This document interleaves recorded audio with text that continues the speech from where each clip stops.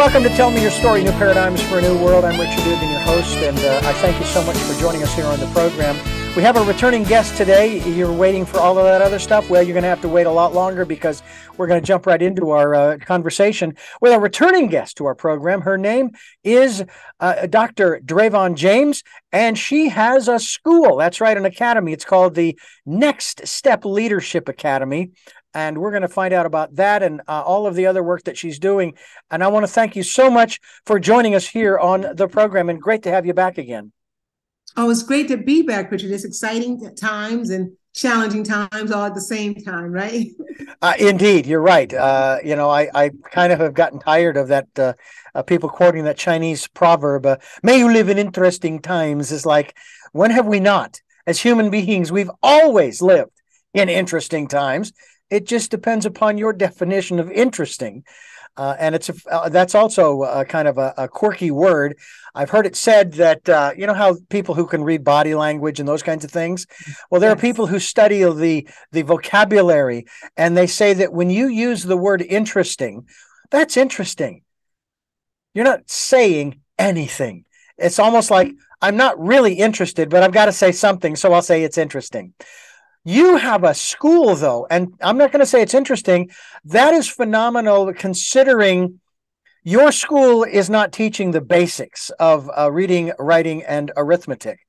And by the way, I will take to task anybody who wants to argue about the 3 R's, as we were told about when we were growing up. There's only one. It's reading. Writing starts with a W, and it's not arithmetic. It's arithmetic. I said the same thing. I said, well, why do you get the 3 R's from? But anyway. Yeah. And then, of course, there's an R in there somewhere. There's an R in there somewhere. Okay, we'll give them that. Or how do you spell relief? Okay, it ain't the way you think from the commercial. Okay. But you've got this school. It's called the NextStep Leadership Academy. And we're going to talk about leadership in this, the second. Actually, it is the 3rd decade of the 2020s. And how has leadership, if it has, how has it changed over the decades as far as you are able to determine?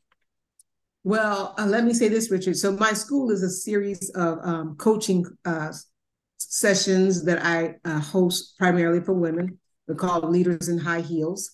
And although I do coach men, but it's a separate program. Mm-hmm. And I'll tell you, leadership for women has changed a lot and yet remained the same. I think what the biggest change is that self-awareness of women seeing themselves as a leader and not undervaluing themselves and their skill sets.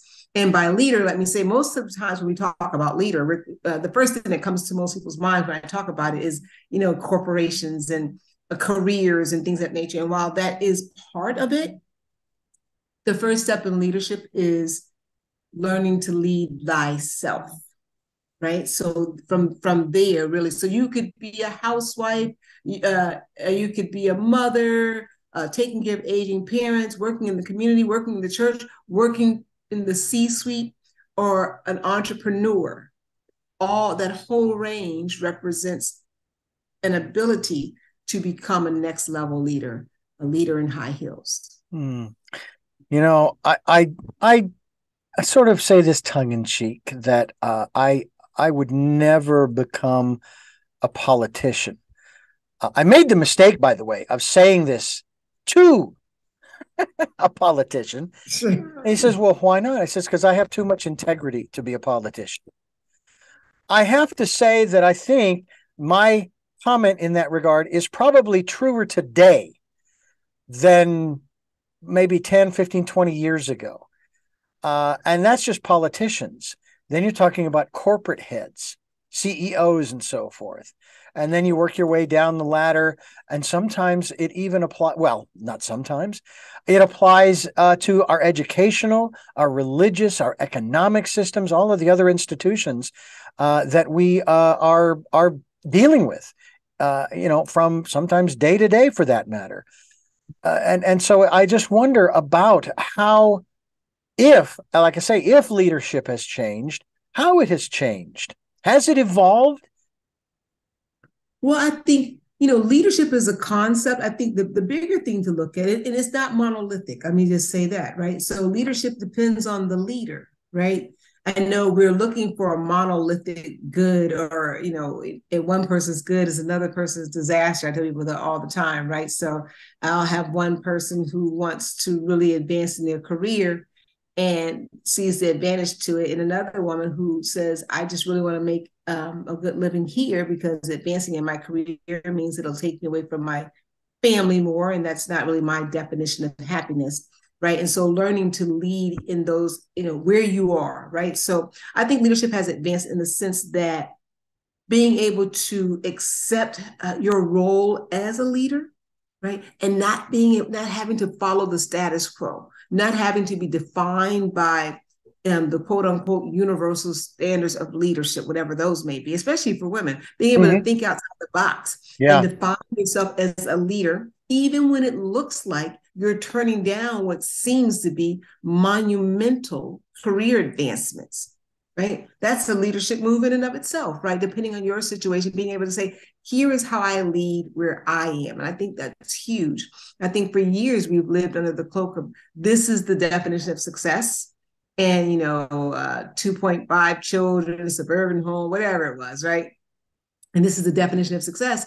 And so now here we are, and we're able to say, no, I get to define what success is. And I get to chart a path as a leader to get me. Right? And I get to define when I have made it. So I think those are huge changes. And we are seeing that amongst women and probably amongst men as well. We're seeing, I know there's a number of men who decided, hey, I have divorced myself from the corporate mindset and going on to do things differently. And we know 20, 30 years ago, the C-suite was everybody's dream or was touted to be the dream that everybody should have. Let me put it that way. And that's interesting. There's also the comment by some that is not everybody is suited for college, for example. I mean, the big debate over student loans and sort of forgiving those is in big debate, especially politically. But it just seems like, and I understand why people have done it, I get it, but it just seems like even before we get started, we hamstring ourselves as young people. I'm 62, so I'm no longer in that category, even though my mind thinks I am, but my body says no. But it's and then of course there's the other element too that I throw in here. I'm trying to get rid of two words out of the vocabulary, and they are success and failure. Oh my goodness. That's like right and wrong. I absolutely agree with you. Yeah. Success and failure, right and wrong. Just throw those 4 words away, right? Yeah. Because and you go back to your other point about, is college for everyone? Well, no, we're not all, this is what I say. We all come from the same root, right? But we're all special snowflakes. We all come with our own design. College is wonderful for those who find it to be wonderful. I went to college, but I know many, many people. My head of Microsoft, he didn't go to college or he dropped out. And college is not for everyone. There is, and to define success as that would be inaccurate. Right. To have that be the measuring stick would be inaccurate. It would be to our disadvantage to try to fit everyone into the same mold. Yeah. There are no extra people on this planet. Everybody is so necessary right where they are. And their desire, only their own internal burning desire for change or more, however they define it, should be what is moving them forward, not society's preconceived notion of what is or is not the definition of success. We're talking with Dr. Dravon James, and we're going to also talk, I think what we're talking about right now in terms of leadership is still appropriate, especially in the context of a broader discussion of, we'll call it the RX or prescription for a damaged relationship. Now, that could be an intimate relationship between you and your partner, could be between you and between you and your friends, your boss, that kind of thing. But what we're going to talk about more is this aspect of leadership and relationships as we continue here on Tell Me Your Story.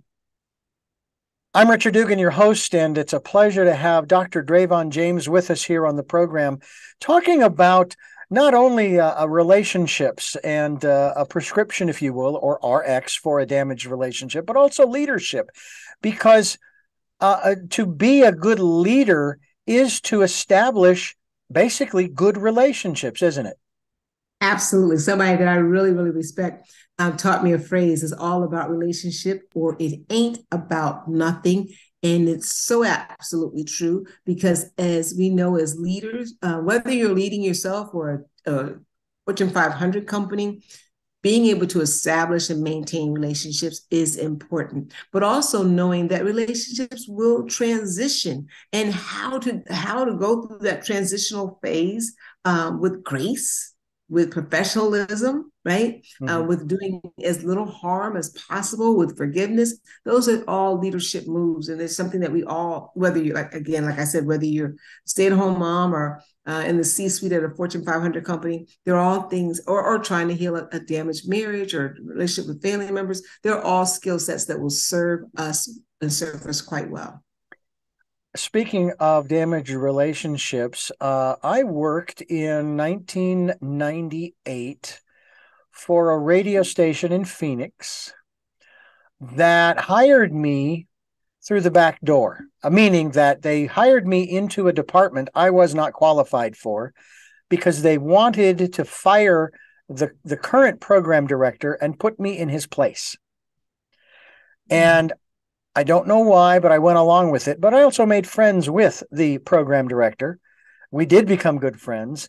And he held no animosity towards me when they did release him, because he knew why they had brought me in. And he helped me along the way to learn some of the things I needed. Even after he was let go, he said, "Hey, if you ever need my help, call me and I will help you." And I thought that was pretty magnanimous of him. I thought that was pretty darn cool. However, the relationship I want to talk about is the one with the general manager. When he hired me, and his attitude towards me when he hired me was as if I was his best friend. I could do no wrong. About a month into my tenure there, something flipped, something changed, and he started treating me as if I had just killed his best friend.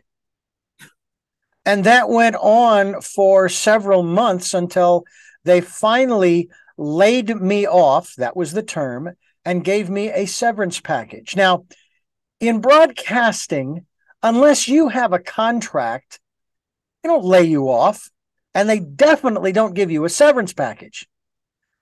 So when that happened, they knew they had done me wrong, and I just let it go. And I even did confront the general manager about it. Says, "What's going on here? Why are you treating me like this?" I mean, I went into his office, but I was under such stress that I pretty much hung out and hid in the production room, doing my job.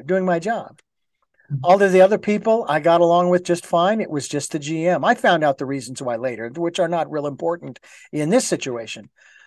But I've had managers and program directors who have also been just the opposite. It was as if they were either my father or my close brother, and we got along famously. We had a blast creating things that would never have been created if we didn't have that rapport.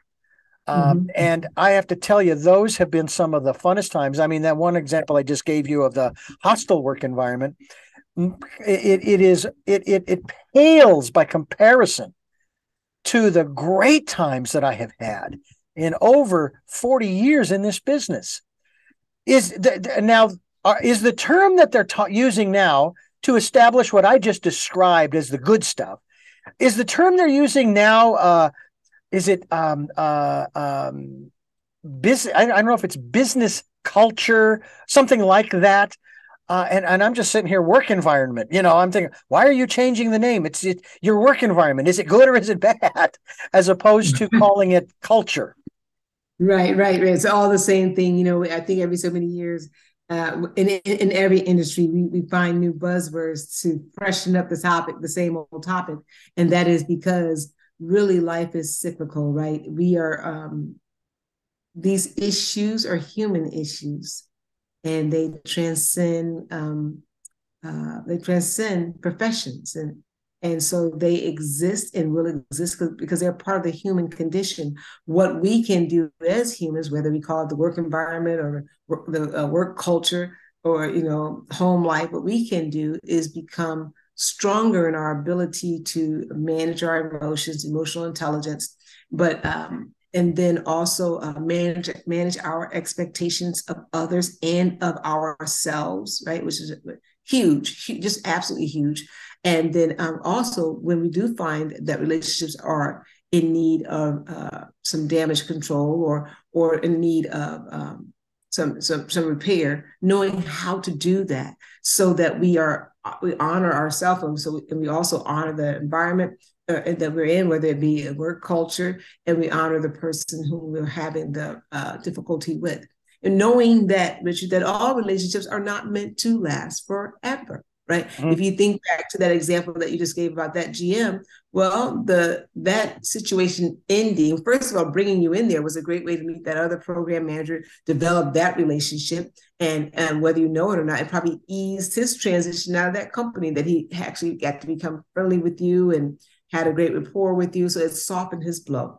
And then the relationship that you have with the GM, well, that relationship severed or transitioned allowed you to go on to have other great experiences. And through all of that, we, believe it or not, are evolving.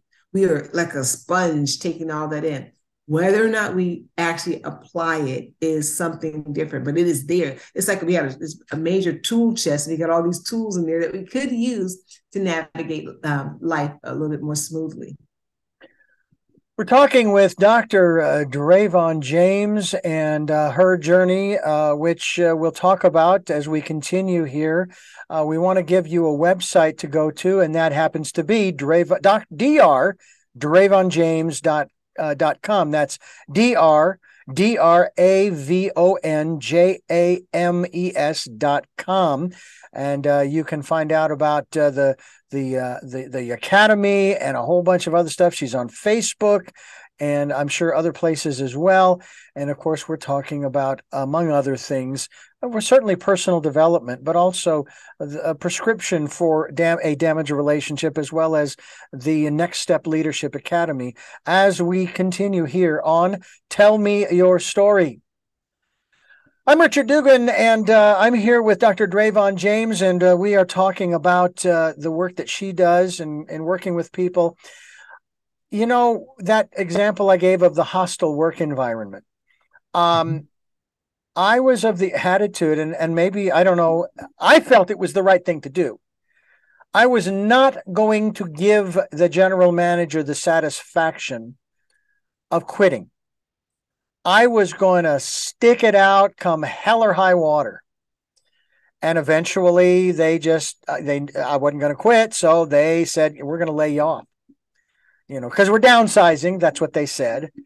And what they ended up doing was giving my tasks to one of the other employees and then giving him my salary, which I thought was rather interesting. I even thought, well, you're getting an inferior product, but you're paying him double. Because I felt that, not egotistically, mind you, but from my experience at that time, I could have done a better job. But that was okay, because it was really funny, Doctor, that literally 1 month later, I was hired by another radio station. This is the one where it was like they embraced me as an adoptive son.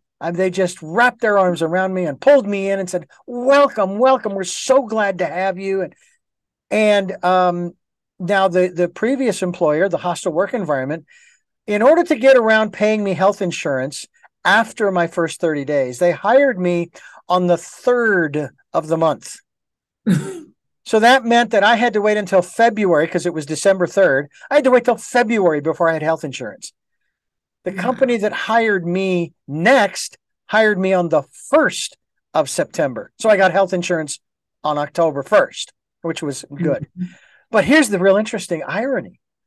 November, and ironically, it was November 11th, Veterans Day, which was a day in which we had a program, a 4-hour morning show that was absolutely perfect. I mean, I felt so proud. The program director came in, put his hand across the counter and said, 4 stars. Okay. And then the next thing I hear is, oh, the board of directors has decided to sell the station. And I'm thinking, I'm out of here. First hired, last hired, first fired. I made the cut. Wow. Then they went through it again in January. I made the cut again. And they went through it again in March. And I was let go. But 2 weeks later, I was called by the same company saying, we need somebody to run the radio station. Could you come back under contract labor and run the radio station? Well, sure. And we agreed on a rate and all that stuff. I actually was running, with the exception of doing sales, which actually I did one sale, come to think of it. I was doing the program directing. I was doing the logging. I was doing everything. There was nobody else there. And it was a lot of fun. And I missed all the people that had been there. So I didn't have to worry too much about leadership there. I just had to keep myself in line, right? Well, yeah, but so you were leading you, but also leading you and, taking care of a major radio station. So yeah, you were a leader. And Yeah. You did have to discipline yourself, because I'm sure there were new tasks that you were taking on, and just the mindset that has to be in place to run the whole station by yourself.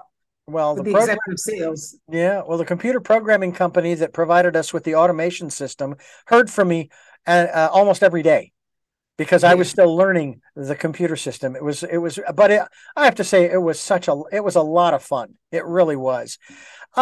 When we are talking about a prescription for a damaged relationship, regardless of what the level of that relationship is, where do you start first? I mean, it seems to me like you, in the work that you do, you might start out by sort of playing mediator of sorts, and then moving into a space where maybe you're just dealing with one person and trying to help them to have a different perspective on what happened or what's happening or what's going to happen, so that they don't get into the victimhood trap. Oh, Richard, you said so many things that are all absolutely true.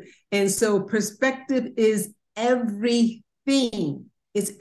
Perspective is everything. And bears just hearing that over and over and over again. And here's another thing to know too, that our perspective is our choice. No one or nothing forces us to see things in the manner which we do. We are intelligent beings, and we can shift our perspective if we choose to. So that's really, really important to note there. So one of the things, of course, I developed a philosophy from many years of studying, and so it's not unique to me. I just coined the way I do it: everyday peace. And peace standing for wholeness, completeness, nothing missing, nothing broken. And I use this philosophy in my day-to-day life with my life coaching and executive coaching clients. And I also use it in NextStep Leadership Academy. And so when we talk about a prescription for healing a damaged relationship, I use the acronym of PEACE. And I start there because I really want to teach people that, now, first of all, let me say this. I believe strongly in people having a coach. And so what we're going to talk about are things that you can do on your own. You can do things fast on your own, but you can really get some in-depth healing and go a lot further in your leadership role with a coach. And I always use as my example of that as professional athletes. You think of LeBron James has won many medals and all of those things. And at no point during his career does he say, oh, I got it, I will no longer need a coach. He has a coach to take him to the next level. So no matter where you are in your relationships, having a coach is important. But starting with the P in the word peace, the P stands for the present moment. So when we're talking about healing a damaged relationship, Richard, one thing we want to be very, very clear on is we must accept to forgive the past and to act in the present moment. This is a big step. It's huge because it requires that we relinquish our right to be angry, to sulk, to seek revenge, right? To ruminate over the issue, right? We say, you know what? I'm going to start my day by this relationship by focusing on the present moment. And that doesn't mean that you excuse or you ignore past behavior. It means you openly discuss them, right? You discuss those events, but you do so in a manner where you have an open heart to listen. And you listen saying, hey, I have decided to, and this goes without saying, but I have to say it anyway, I have decided to forgive the past.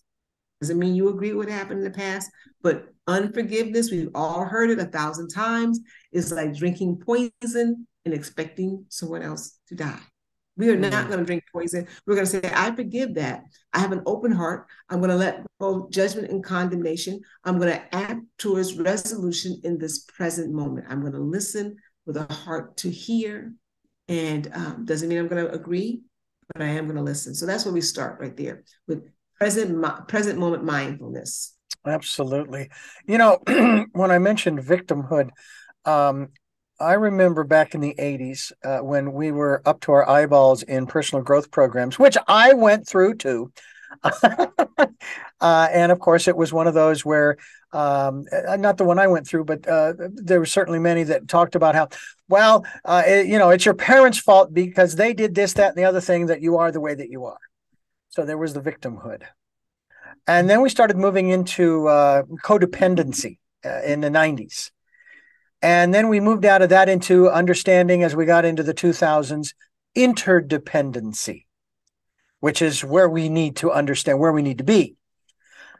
And then we hit the 2016 presidential campaign, and I have dubbed it the campaign of victimhood because it was everybody else's fault that we were the way where we are and why we're the way we are.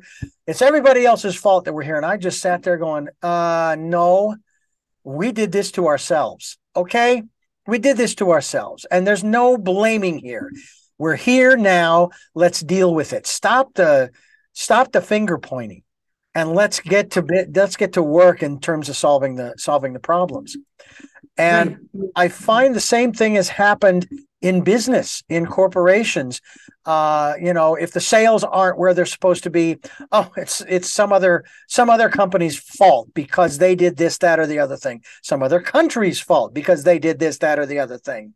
Some other political party's fault because they did this, that, or the other thing. And I'm just sitting here going, I'm happy where I'm at. And I am grateful to and I think I'm probably accurate here, and you could probably say the same thing. I am grateful to the thousands of people who have been a part of my success in putting me right here where I am right now talking with you. I didn't do this on my own, and it's nobody's fault that I am where I'm at. It's nobody else's responsibility. See, that's the interesting twist, isn't it, Doctor? That people, on the one hand, they'll blame others for what's wrong, but they certainly don't want to take responsibility, or they take undue responsibility over the top. I did it all by myself. I remember there was this news story from Texas where these business people were saying, these entrepreneurs, I did this all by myself. I am and I'm going, no, you didn't. If you didn't have the customers, and then you didn't have whoever it is that makes the product or what have you that you make, or the technicians or qualified people to do the service that you provide, you'd have nothing. So you didn't do it on your own. Do you still find that in business today, or have you seen it shifting and they're starting to take personal responsibility for where they are, regardless of wherever that may be? Well, again, I'm going to go back to this. Every business that I work with, and I do have a number of executive clients, is represented by people, right? So I find that people, at least in my client base, may come in one particular way. We're always looking in our infancy of someone else to blame because Maybe it makes us feel better. We don't want to be perceived as wrong. But as long as there's someone outside of ourselves to blame, that means that the resolution, the answer never lies within us. And so truly, if we see something, then we have to say, you know what, here's what the steps that we're going to take to get there. You're 100% right. Spending a whole bunch of time trying to figure out who is to blame, who should be condemned, who should be shamed. Absolutely useless task, right? Mm-hmm. Who's with us? Who is aligned with us to resolution? That's a better question. That's a better excavation task, is to dig in there and find out who is aligned with us. Where do we want to go, and who's aligned with that? Knowing that we desire to do the best that we can. There will be no perfection in this journey, but a team approach of moving towards a resolution is as close as we can humanly get to perfection. And again, it takes relationships to do that. It takes being able to respect opinions that are not the same as yours. Being able to say, take a moment and step back and say, this is my perspective based on my life's journey. Let me learn more about you so that I can understand. Doesn't mean I'm going to agree, but so that I can understand how you're arriving at that conclusion. Mm-hmm. It's not my job to try to convince you that your conclusion is wrong. Yeah. It's just, when we move into a place of moving out of blame, but moving more into understanding, not that we're having to co-sign something. Understanding doesn't mean that we agree with it. It's like, oh, well, if I'm really honest, I can see how you can see it that way. Mm-hmm. That's it. Yeah. That's why I have eliminated the word tolerance from my vocabulary, because it smacks of judgment. I'm going to tolerate you. I don't like you. I don't like what you talk about. I don't like who you are. I'll tolerate you. I'll put up with your existence. I don't use that word. I love that. I love that. A friend of mine gave me a phrase, another friend, which I think is so apropos for our conversation. She said her dad used to say, I don't like that guy. I need to get to know him better. Yeah, there you go. Acceptance. I don't like that. I need to get to know them better. That means that there's something about that individual, rubbing me the wrong way, but I bet you when I get to know him or her better, I'll at least have an understanding of who they are and maybe why they do what they do, why they see the world the way they do, and I will be less judgmental. Well, I went through a 4 phase. I went through 4 phases. Originally, it was 3, but then one of my guests shared with me what I then incorporated as a 4th phase in a process that I found myself in when I got sucked into the political process in September of 2016. I just got sucked in, and it took me 6 months to get unsucked. So, and it was January of 2017. And the first step was the hardest, because I couldn't just think it in my head. I knew intuitively that I had to verbalize it. And it was, thank you, teacher, for teaching me how not to behave. Then the next one was, I forgive you, but more importantly, I forgive myself for allowing myself to be dragged into this quagmire. Now we get into the third step, that basically alludes to that phrase that you just spoke of. Mm-hmm. And this has to come from a humble, contrite heart.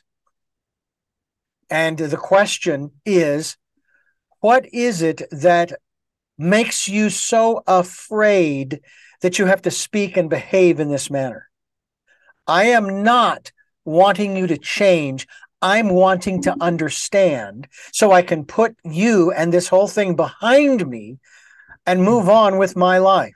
But it was the 4th one that you certainly couldn't say at the beginning because you didn't want to. It was the last thing you wanted to say. 3 simple words. And again, from that humble human heart of compassion and understanding, I love you. You have every right to be here, just like I do. I don't have to like what you say or do, okay? But you have a right to be here and do whatever it is that you're doing, whether I like it or anybody else likes it or not. It's irrelevant, because there are people who don't like what I do.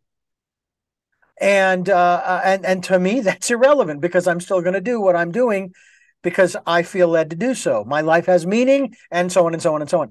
So those were the four phases that I went through. But it was that third one, because most of the time when we are able to observe other people and we're coming from that space of kindness, of humility, of wanting to understand, and we can see that most of the time, a lot of this crazy behavior and vocabulary comes out of fear, doesn't it? Oh, Richard, you're so right.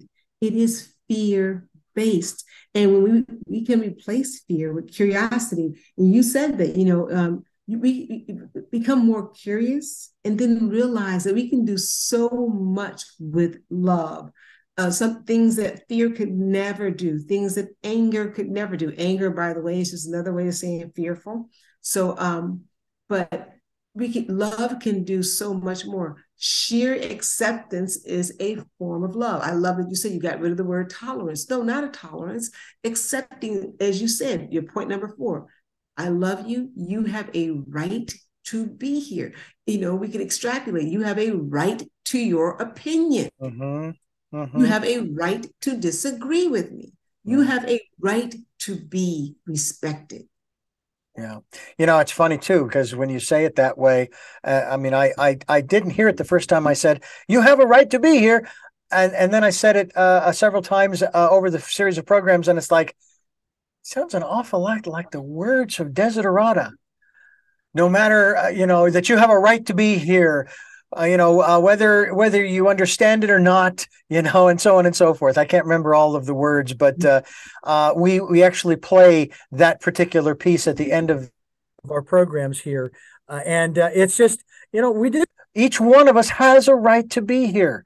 And the world is unfolding. The universe is unfolding as it should. I want to talk in just a moment about the aspect of change, dealing with the unfolding of the universe as we continue here on Tell Me Your Story. I'm Richard Dugan, your host. We're talking with Dr. Dravon James, and I want to talk about this aspect of a change. Oh, my Lord. Now, there's a great line, I've quoted this a number of times on this program, from John Denver, who says, changes somehow frighten me. Still, I have to smile. It turns me on to think of growing old. And there's a book entitled Who Moved the Cheese that my general manager at the Christian radio station made it mandatory for all the employees to read. And I read it, and I went back into his office, and I put the book on his desk, and I said, I finished this, and I thank you, and I just have one thing to say. I don't care if people move the cheese. Move it wherever you want. Just tell me where you moved it so I know where to find it down the road. That's all I ask. Take the whole mystery out of finding it, please. Yeah, that's exactly. But that seems to be the big bugaboo, in spite of the fact that change is the constant of the universe and we cannot escape it. Oh my goodness. So, when we were in the midst of the COVID pandemic, I used to coach people all the time. I said, as we're living in uncertain times, I said, we have always been living in uncertain times. Yes. It's okay to acknowledge that, but your acceptance of it doesn't make it so. Your denial of it doesn't make it false. Things are always changing. In fact, molecules are moving and everything is, nothing is solid. It appears to be solid because how compact they are, but everything is constantly changing. I know when I was in high school, they used to say, be part of the change or get rolled over by the change, right? so that was many, many years ago, but that stuck with me, right? Be part of the change or get rolled over by the change. Now, that doesn't mean that we don't have to have our principles, our boundaries and all that intact, right? Of course we can, but we're always knowing that life is an evolution. Like be curious. It's okay to question. That's how I learned, by asking a lot of questions and by listening and pondering and things of that nature, and by watching, right? Because change is inevitable, and our relationships are going to change. You talk to people. I talked to someone today today is celebrating their 47th year of marriage. amazing, something to be applauded. But we talked about some of the changes he and his wife have been through, where they are, where they were when they started and where they are now. And it's beautiful. And one of the people involved in that conversation said, how did you make it 47 years? He said, well, you learn to be quiet, right? He said, I'm sorry. He said, you learn to be quiet and you learn to listen more than you talk. Right? I can agree so that you can observe when things are changing. Yeah. I can agree with that. And I know that my mother, who just lost her husband, my father just passed away, and they were married for almost 66 years. Almost 66 years. And she cared for him the last few years as he began to deteriorate. In spite of the fact that she shared with me, his health internally was magnificent. He had the blood pressure of a 20-year-old, but he couldn't see really well. He couldn't hear. He had hearing aids, and his mobility, and probably due to what was going on in his ears, he had difficulty with his stability. But aside from all of that, he was healthy as a horse. But my goodness, 66 years, nearly 66 years together. And I remember in my first marriage, yes, I am in my second, I was wanting to beat them. I was wanting, it was like a competition with me. I've got to outdo mom and dad, and I knew I had a ways to go and that they would have to pass on in order for me to pass them. And then the divorce came and I'm going, oh no. Now I have to start. It's like running a marathon and you left your shoe back at the starting line. Now I got to go all the way back and start over. And I kind of let that go years ago because, first of all, it doesn't serve anybody. Okay. Second of all, the experience of being in a relationship with anybody for an extended period of time and then choosing to do it again and I've made the commitment that I don't care what it takes. I'm going to do everything I can to make it work this second time because I'm not doing that again. I am not going through a divorce a second time. Not going to do it. Basically, using Einstein's, I'll call it the the theory of insanity, doing the same thing over and over again, expecting a different result. And my present wife and I, we've been together for we've been together for over 25 years, and we've been married for 20. This year, December, will be 21 years. Blackjack, I win. Congratulations, by the way, and I am sorry for your loss. But Richard, you're seeing some very powerful stuff. Some very powerful things about commitment and change. And I love how you say, you're not going to get divorced again, right? You're not going to do that again. Yeah. You're making a commitment. So what does that mean? That you're open to change. You're open to transition. You're open to the evolution of things because you're not the same guy in totality that you were 25 years ago. Your wife has evolved as well. And you made a commitment to listen, to learn, and to evolve. And that's what this life is. And to respect, right? I love the fact that you've eliminated tolerance because tolerance doesn't even sound loving, right? To accept. One of the other aspects too, and this is in these closer relationships, is the concept of love. Now, certainly we could go to the Bible and we could read in, I think it's in Corinthians where it talks about the various attributes of love. Love is this and love is that and love is the other thing. And I even asked on this question, how do I know that I really love this person?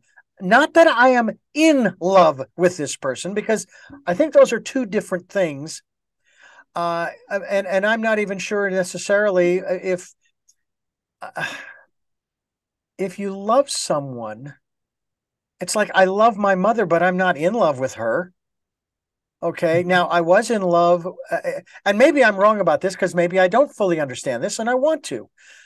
I was in love with my wife, but I still love my wife. It's not that I'm out of love, but it seems like that's a phase that we go through, the being in love. Am I not understanding that correctly? Well, I think you raise a very valid point because the in love part, the honeymoon portion of things, right? It definitely has its place, but that feeling that everything is just so rosy and sunshiny, and would that it were all of the time, but we know that life has its bumps along the way. And it is the love that carries you through that. Yeah. It is the actual love. It's somewhere, and I'm going to paraphrase this, but I just read this last week. It says, love dissolves the need for the body.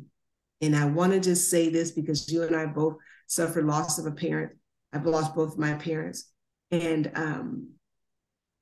my love for them still exists without the body. The body is no longer present here.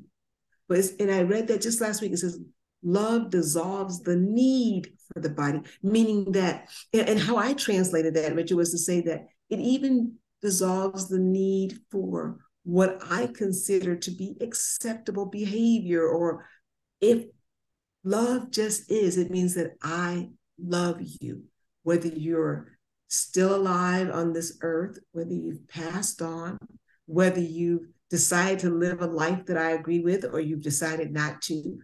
My love is such that I don't need any of that. I just absolutely love you. Now, to me, being in love with you is very much behavior dependent, right? Well, I'm in love with you as long as we have these, we got chemistry, we got that. And, you've been looking at the same face and, all these years, the chemistry may change, but the love, the love probably has been deeper and wider than what you could have ever imagined. And it's like, oh, I know that I absolutely love this individual. It does not matter what earthly conditions and this and that are going on.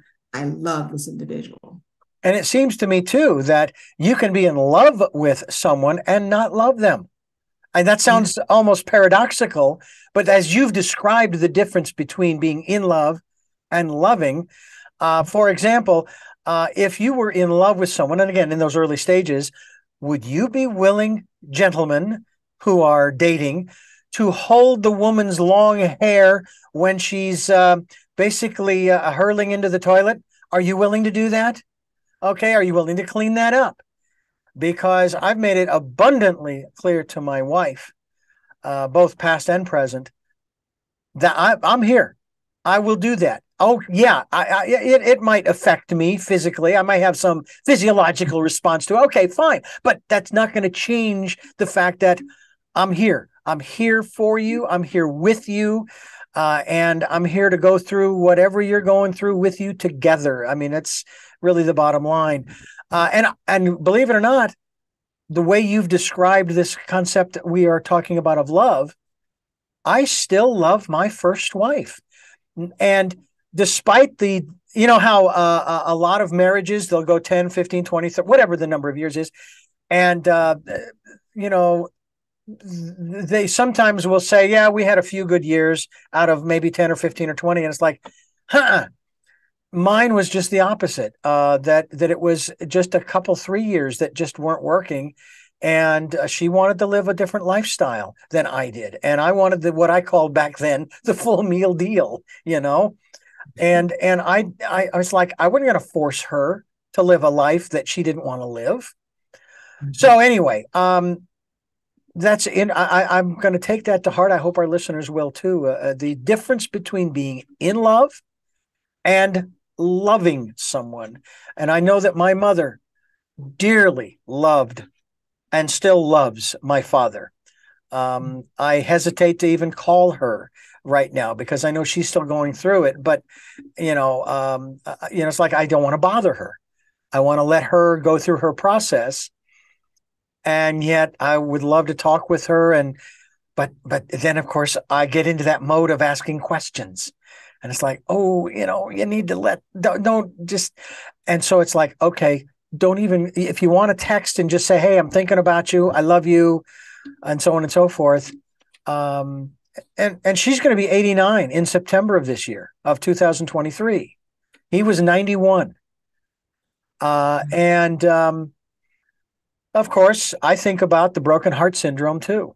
You talked about this one woman whose husband passed, I think it was you, and the wife followed not long after. My first wife's, I found out about it several years after the fact, that her father, who had an aneurysm in his brain, he was diagnosed with it for decades. He had it, and finally it burst. His wife passed away 4 months later of a broken heart, the broken heart syndrome. Yeah. And I'm concerned about that with my mother. And if that happens, hey, it's her life. I mean, that's the other thing too, is like, don't make these people feel guilty for dying.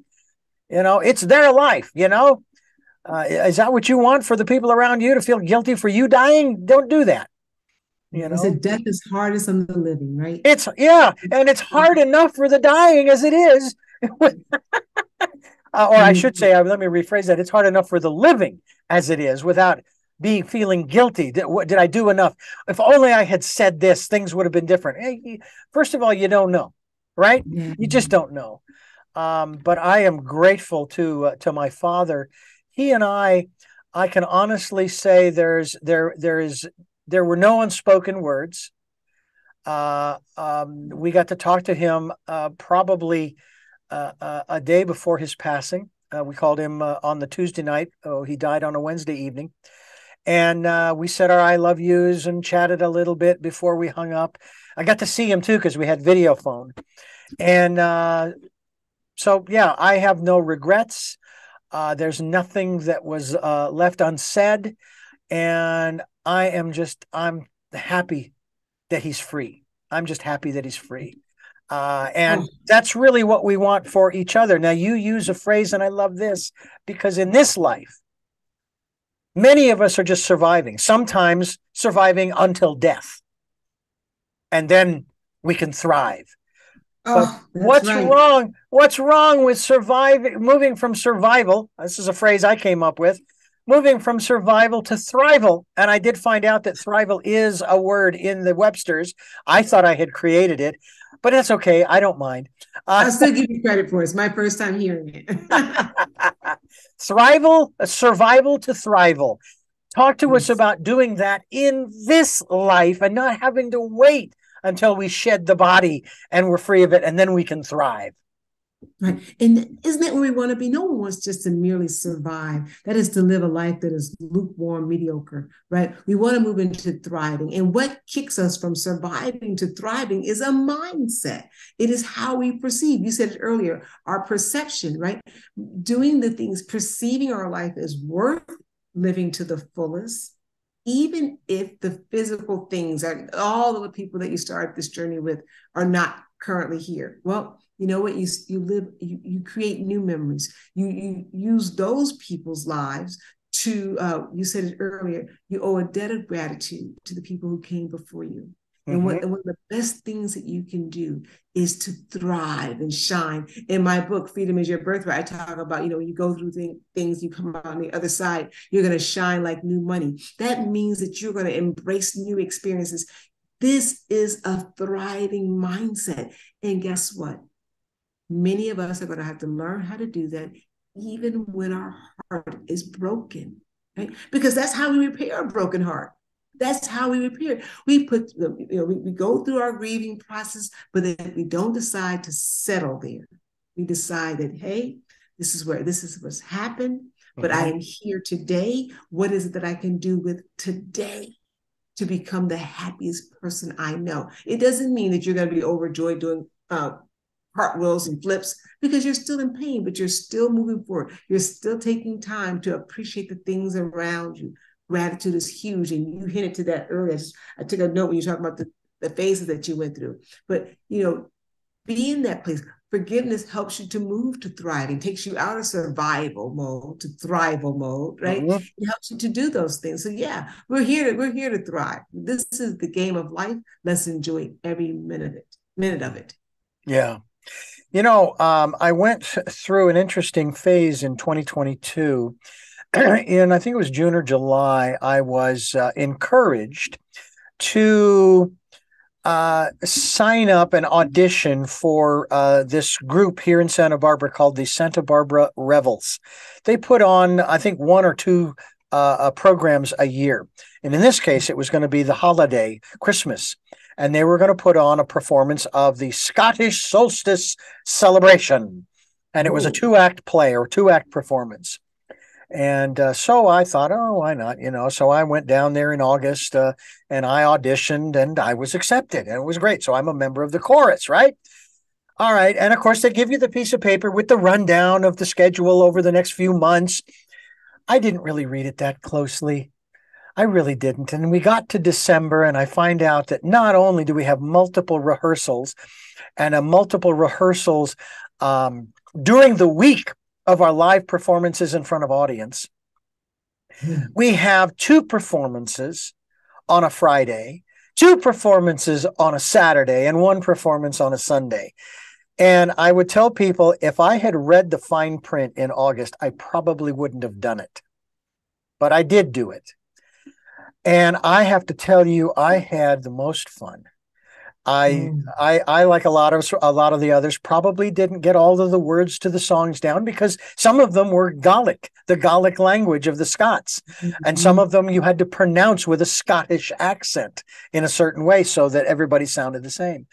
And then the different blockings and the different things that we would do in the movements on stage and on and on and on.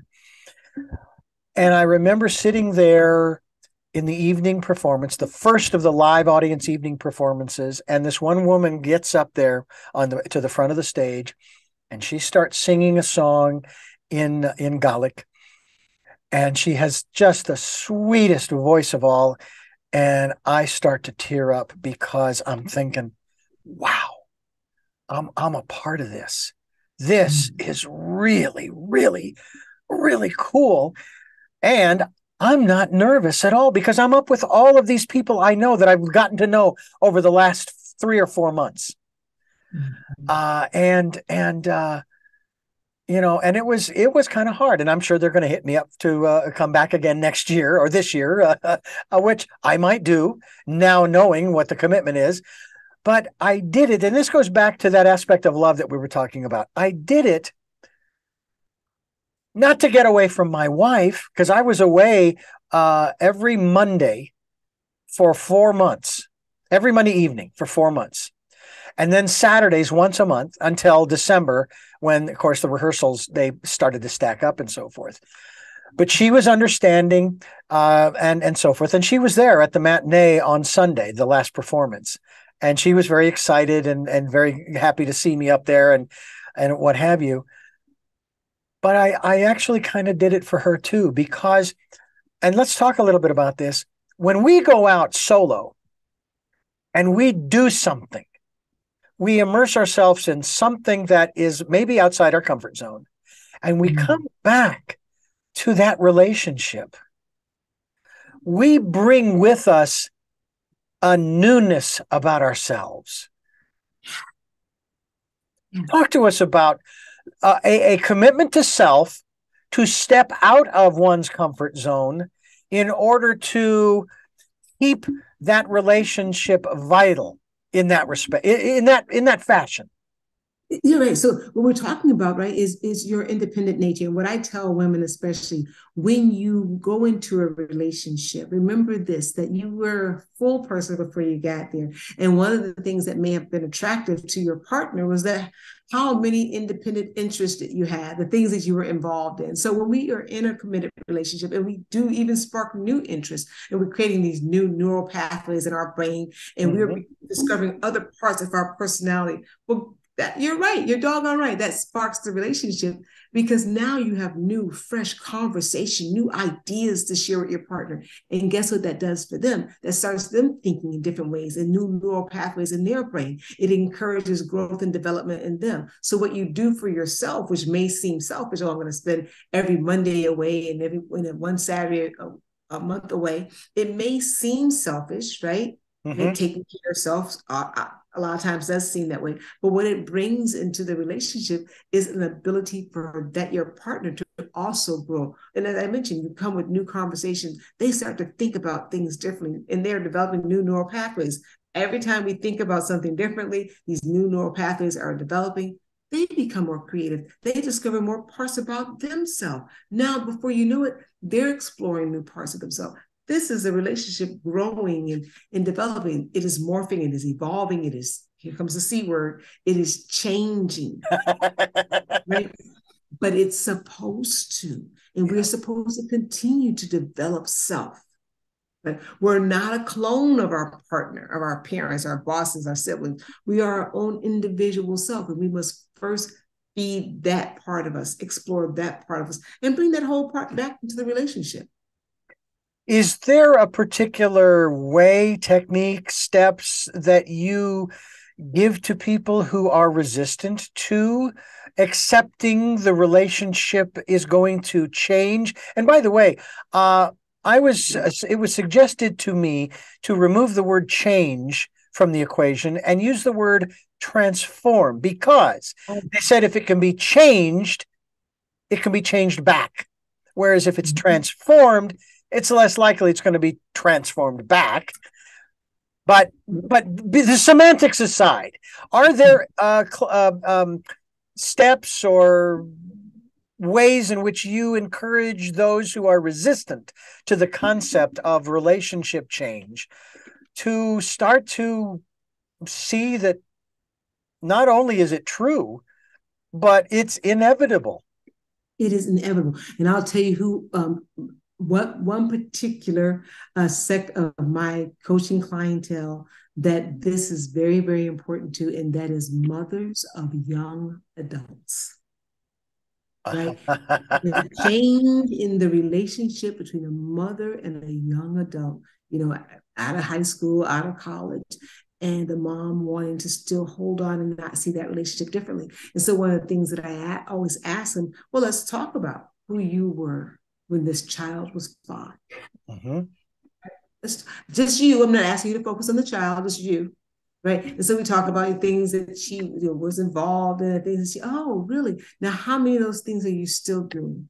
Right? Well, I don't do that anymore because of this. That is transformation, if you will, right? Mm-hmm. Okay, and now let's talk about some things that you used to do with that child when they were in 7th grade. And now, oh, I used to do this, I used to do that, I used to do this. Well, you see how that's changing. You embrace that, right? You are changing all of the time. And this relationship is changing, evolving. Doesn't mean that it is bad. But what it does mean is that it, in some ways, is freeing up time for you to now seed into yourself, discover other parts of yourself, watch the fruit of your labor with this child, watch them evolve, watch them problem solve. You've done this work for you to lean back, become the consultant, and start teaching them how to embrace change in their life, which is inevitable. By clenching our fists and stomping our feet on the ground won't make it stay the same. So moving into this change gracefully, and I always start with looking at the changes within. Once we see, oh my goodness, and sometimes it takes a while really to have people unpack that. Well, I just go very elementary. What did you used to do? What time did you used to get up? Well, when you had children, babies, we got up all hours of the night. How many hours of sleep were you getting in? Oh, I was getting about 5 hours. What are you getting now? Oh, I'm getting about 7 hours. Oh, there's a change. Why do you think that is? And we just go through it and really drill down on change is happening. Yeah. And again, it is inevitable. It's the way that the universe operates. By the way, I don't know if you've ever heard anything like this before, but there was a 7-year-old boy who just about drove himself insane one morning in Mass, and sitting there wanting to blink twice so that he would have 2 identical blinks, and he would go as fast as he could and blink as fast as he could. Until he finally realized that he could never do it. It would never happen because the universe is in motion at all times. The cells of the body are in motion at all times. And that 7-year-old was me. And I kid you not. I'm sitting there in the wooden pew, and just trying, come on. And it's not possible. It's absolutely impossible. Now some would say, well, it's only impossible until it's not. Well, in this case, you'd be violating the laws of physics. Okay. I suppose because everything is in motion all of the time. Exactly. Oh, everything is changing all of the time. Speaking of which, We talked about tolerance and we talked about judgment. And now we're going to tie these two things together with change and things in motion. And this is my analogy in terms of the conversation regarding judgment.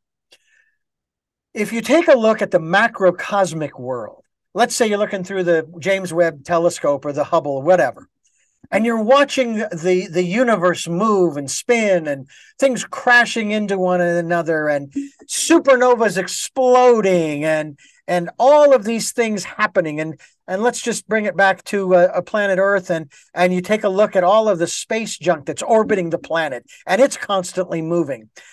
All of those elements are moving with zero judgment. There is no judgment. Okay? Yes. Now, you go to the microcosmic world. Look through the electron microscope at living cells. And to me, the microcosmic and the macrocosmic are identical, as above, so below, as if you will, because you still have all of these little particles, and they're spinning around and doing their thing and what have you. And there's no judgment. For example, the COVID virus, the cell that they showed us on TV with all the tiny little crowns, it has no judgment as far as we know. Maybe it was a little too soon. I was joking about how do we know that's not intelligent life that we should learn how to communicate with? You know, we don't know. But anyway, so there's no judgment at the microcosmic world, but bringing it to our level, and I call it the mid-crow. Macro, mid-crow, micro. The mid-crow level, things are moving around and spinning, us, and boy, there is judgment galore. And this is where I got to the point where I was able to release myself from the concept of duality by saying it just is what it is. It's neither good nor bad. It just is what it is. No resistance. No resistance. Am I perfect? Am I perfect at it? No, not yet. I'm getting there, though. But the thing is, right, and that's the place I am too, right? And we're not perfect at it. No, I definitely am not perfect at it. But what happens is that you're able to sense resistance when you have it faster, and you're able to be more resilient and come out of that resistance quicker. So you will say, oh, what I'm feeling when you start doing the body scans, emotional scans, say I'm resisting what is. And I'll go back to it is what it is. Right? Yeah, exactly. And I have to say that works in the context of even relationships. It is what it is. It's not good or bad. What have I learned from it? Well, let's take a look. What have I learned from it in this situation or that situation or the other situation? Do you find that more people are sort of, and again, this has nothing to do, I hate the term, being woke. God, I hate that. But do you find people in your line of work, your vocation, are starting to wake up and realize, oh, maybe they're starting to have that aha moment when you are working with them. Oh, yeah, I see. Okay, all right. It's going to take time for me to really, I love the word grok it, but they're finally opening up to the possibility that what you're sharing with them about change, about judgment, about duality, about relationships, about leadership, they're starting to open up to the possibilities that what you are sharing with them at this time does work or do work. I think, I love to say that everyone gets it. What I will say is this, everybody gets it at their own pace and to the degree that they can accept it, right? But what I will say is everyone I work with, no matter on what level they get it, they always come back and say, this feels so much lighter. And that's what the load that they're carrying from wanting to be in control, wanting to be in not knowing how not to be in a space of resistance is heavy. And it blocks so much of their energy up, and they find that they're tired and lethargic all the time. They're creatively stuck in their relationships and not moving forward. And just by trying some of the techniques, they say, "Oh my gosh, and I didn't think that would work. It's so simple." But with consistency, it works. Yeah. And the work is easy, and the payoff is huge. Not only with your external relationships, but that internal sense of, oh, I am okay. I'm good. I feel satiated with myself. That's priceless. I have to tell you that after being a part of that group of people, performing on that stage in mid-December here in Santa Barbara, that is the feeling you just described that I had.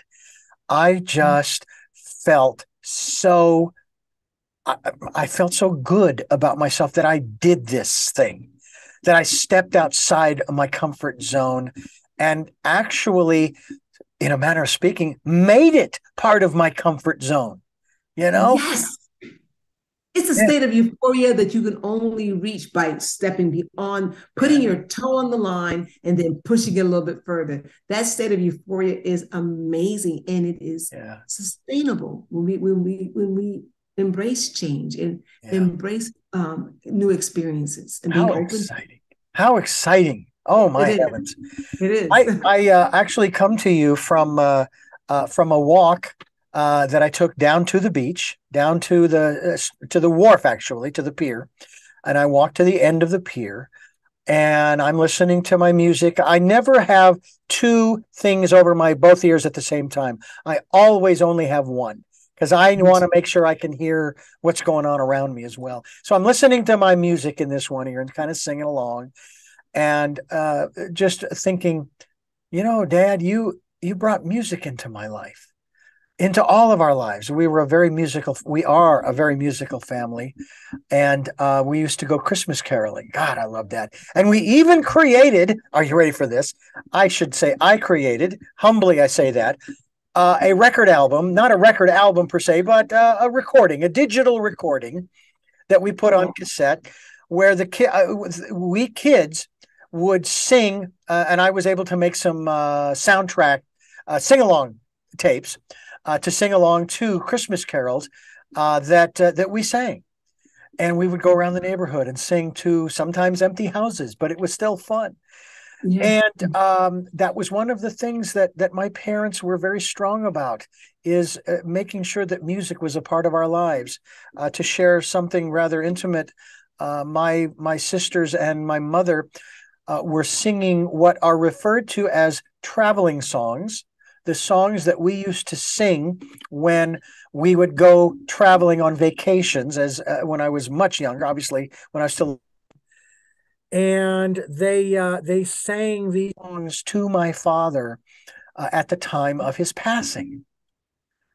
And so they kept music alive for him until he wasn't, at least the body wasn't.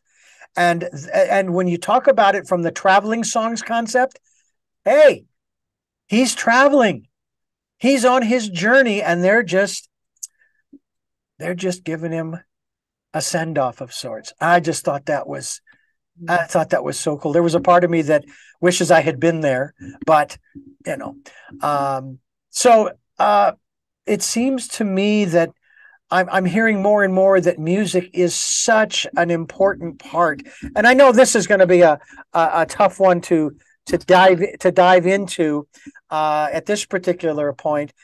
But there were other aspects I wanted to talk to you about in this regard. And music is certainly one of them in terms of relationships, because we tie certain songs. Oh, that's our song. Oh, wow, cool. But I'm going to bypass that for a moment. I want to talk to you about our intuition and how we can trust our intuition through the process of, as is said in this concept of a prescription for a damaged relationship. And part of that prescription to me seems like it would be music. Maybe not necessarily it's our song, but finding ways to express ourselves in ways that we wouldn't ordinarily, whether you can hold a tune in a bucket or just a bucket. What are your thoughts on that?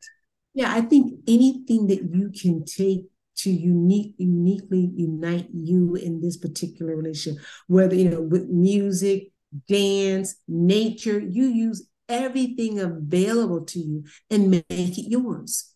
Personalize it.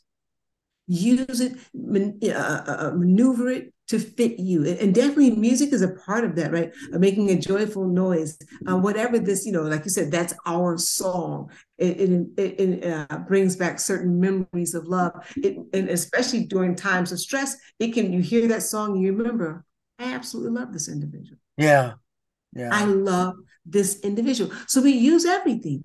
We use everything in the most positive of ways to help ground us. There's a word we haven't used yet today, but to help ground us and let us know that, one, we are enough, that other individual is enough. And if there is a mutual decision to continue this relationship, then we'll use everything. We'll use music, we'll use dance, we'll use nature, we'll use conversation, we'll use silence. Oh, no, there's a tough one for a lot of folks. Yeah, that's tough for a lot of people, isn't it? Yeah. It's tough for a lot of people to use silence. Yeah. It makes them nervous. Yeah. Yeah. And when you use the phrase, I am enough, it kind of goes back to the concept of love. And when we talked about unconditional love, okay, for self, I accept myself the way that I am, as some would phrase it, warts and all, Yes. There's a passage in the New Testament where it speaks to, Jesus is saying, be ye perfect, King Jimmy version, of course, be ye perfect, even as your Father in heaven is perfect. And I'm going, okay, but what does that mean? Does that mean be perfect, be right, as opposed to wrong, be good as opposed to evil? And what I was able to tie it to is Old Testament, I think in the Psalms, where it said, I am that I am. And I thought, that's it. That's perfection, to be. Not God. You can't be God, but to be, just to be who you are. And that goes to that aspect of, I am enough. Yes. Every cell in my being. And here's an interesting twist on that. I am enough. And yet every 7 years, that enough changes. The body that I had 7 years ago is not before you right now. And the body in 7 years won't be the body that's here now. You're so right, Richard. You're so right. But through that all, to be in the I am. As they said, I am are the two most powerful words that you can utter.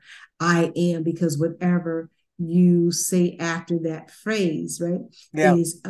is spoken into existence, right? I can remember the way exactly that I heard that, but it is I am as a command, right? Mm-hmm. So I am that I am, right? And part of the I amness is the awareness of what? The awareness that I am enough in this moment. And how do I know that? Because I exist in this moment. There may be nothing else. There's and I'm going to bring this into the mix before we wrap up here. There's a song by Harry Chapin called The Sniper. Now, the story is based upon a true story of a sniper who went up to the bell tower on a university campus and started picking people off with his high-powered rifle. But his goal was to get the question answered, am I? Do I exist? And of course, people were getting his question by virtue of their being hit by the bullets and dying and so forth. And they were starting to listen to him.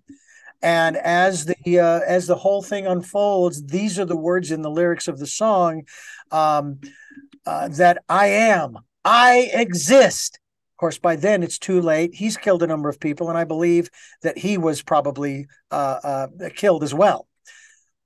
But that is the ultimate question that we all are asking. Am I? Do I exist? And so forth. And the reality is that for those of you who are listening, yes, you exist.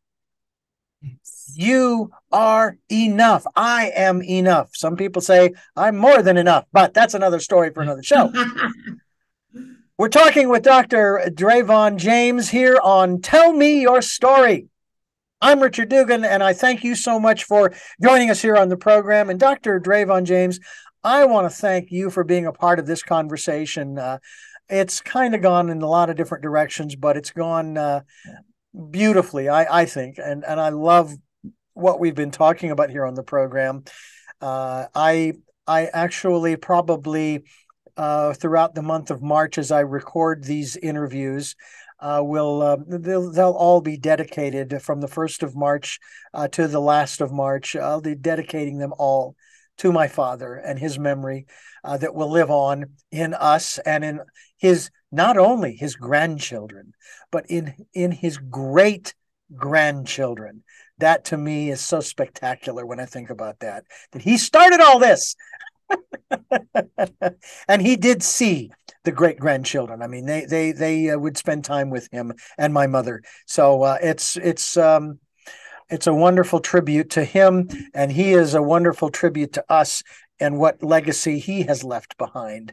And I know he's looking upon us, and he's proud of what we've accomplished. And I'm proud of what you've accomplished and how you are helping people to better understand their role in their own lives, let alone in the universe. Forget the universe right now. What is your role in your own life? Well, guess what? Dr. Dravon James can help you figure that one out, right? Absolutely, Richard. And as I mentioned, my condolences to you and your family. I absolutely love coming on your show. You just have so much insight and you're doing amazing work. So I'm very grateful for you. Well, thank you. We've been doing this for 15 years now. We are in our 15th year. And as you may recall, I ask 3 questions of my guests at the end of every program, but they sometimes change. So I will ask you those 3 questions right after I thank you for listening to and watching Tell Me Your Story, New Paradigms for a New World, as we're giving you choices and knowledge of those choices to help make your dreams come true. We are here on Sundays at 7 a.m. and 7 p.m., Monday mornings at 1 a.m. when we're streaming live at those times at richarddugan.com. We also have a special edition of Tell Me Your Story. It's Wednesdays at 9 a.m. Our podcasts are on SoundCloud, iTunes, TuneIn Radio, Spotify, Stitcher, Player FM, Blueberry, iHeart, Amazon Music, and many other locations across the width and breadth of the internet and depth. We'll do 3-dimensional. What the heck? In spite of the fact that it's digital and you can't really touch it. But we are also on YouTube, where you can watch these interviews. I hope you'll subscribe. And if you don't, at least click on notifications so that you can be notified every time I put up a new interview. And so what we're going to do now is also mention that we'd like you to participate in the Decade of Perfect Vision, the 2020s, where we want you to spend some time going within and listening to that still small voice that we alluded to earlier on the program. We also ask that if you can support us financially, we would be so grateful. I can't tell you how much support we've been getting over the last couple, 3, 4, 5 years that we've been asking you for the support. I'm just overwhelmed by that support, and I thank you for those who have and for those who will. And with all of that being said, we now move on to I used to call it our lightning round, but that's too game showish. So I just say we go to our final 3 questions for our guest, and the first of those 3 questions is, who is Dravon James? Dravon James is a voice for love in this nation, and hoping to reach as many souls as possible. What is your life's purpose? My life's purpose is to help people embrace the happiest life they could possibly imagine. And here's a question that is new in this 15th year. What was your best day? My best day was the day that I realized that I, Dravon James, am enough, just the way that I am. Why does that sound like it should be part of a contract or a declaration, and then you sign it? I, Dravon James, or I, Richard Dugan, am enough. And then I'll go ahead and sign it like John Hancock. That's it. That was my greatest day, was to realize that, what? I am enough. Fantastic. Well, again, I thank you so much, Dr. Dravon James, for joining us. dravonjames.com is the website, which we will be linked to. And again, we thank you for being a part of this program. Thank you for having me. And I thank you for listening to and watching Tell Me Your Story, New Paradigms for a New World. And until our next broadcast, podcast, videocast, love to Lal, Jeanette, I am still listening. And Dad, be happy